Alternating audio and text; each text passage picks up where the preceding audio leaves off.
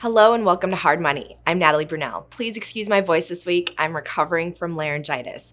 Also, help us grow this show and get all the most important pieces of Bitcoin and economic news out to a wider audience by hitting like on this video and subscribing to the Hard Money Show page so you never miss any content.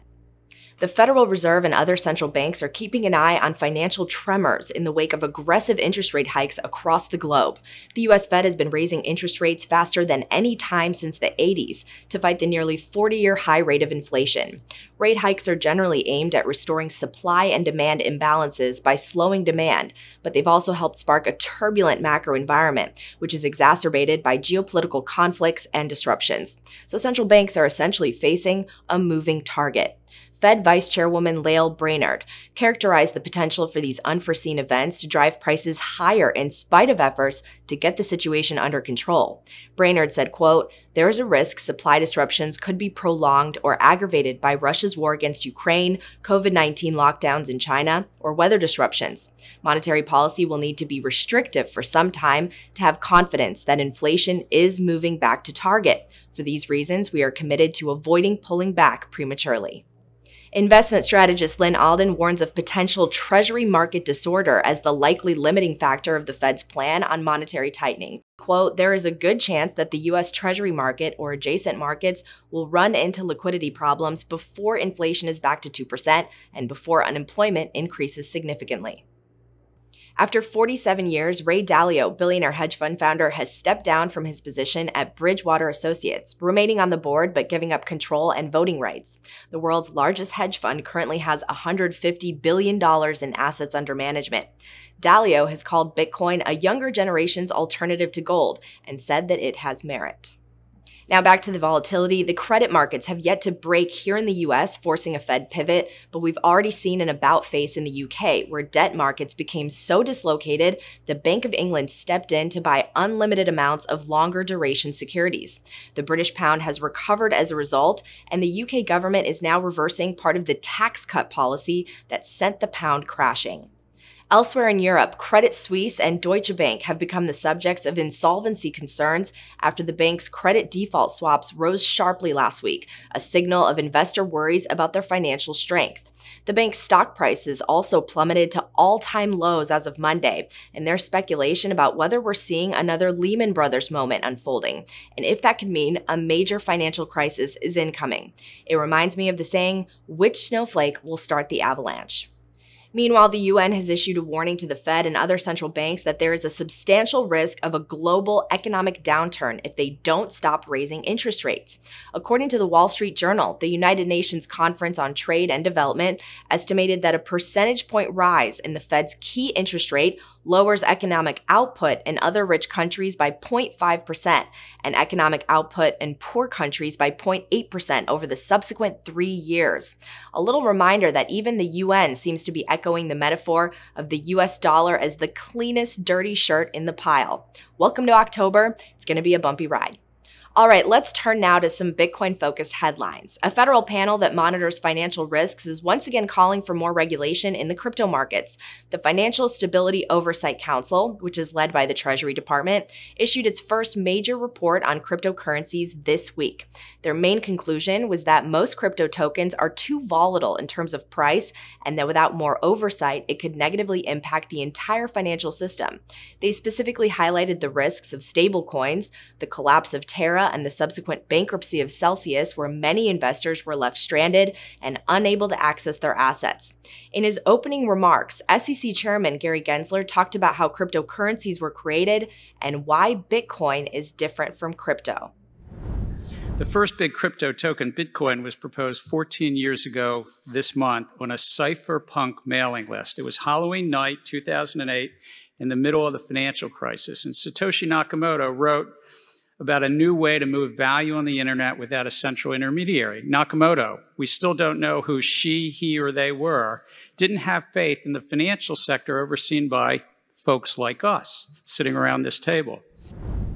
The report urged all agencies, including the SEC and the Commodity Futures Trading Commission, to prioritize crypto enforcement and recommended that Congress provide regulatory agencies with more resources to police crypto.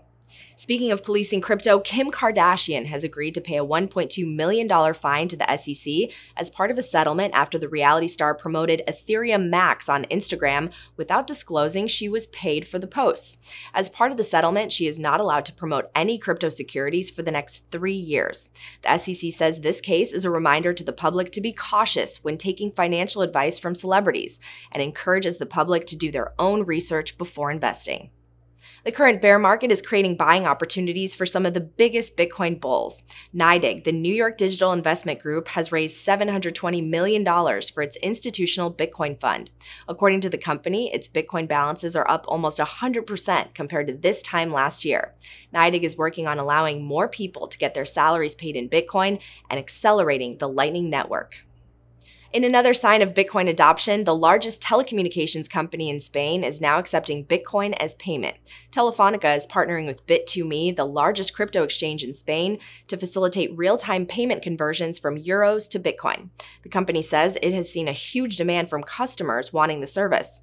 Spanish interest in Bitcoin continues to grow. This past summer, RCD Español became the first pro soccer team in Spain to accept Bitcoin as payment, and also Spanish airline Vueling will accept Bitcoin in 2023.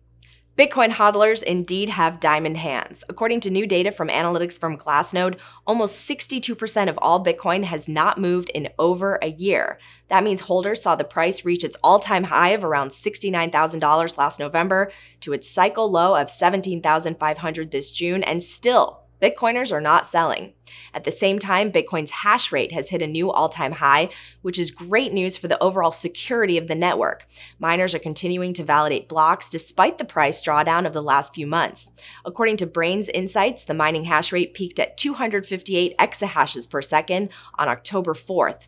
So the price may be down 58% year to date, but hash rate is up 43% over the same period.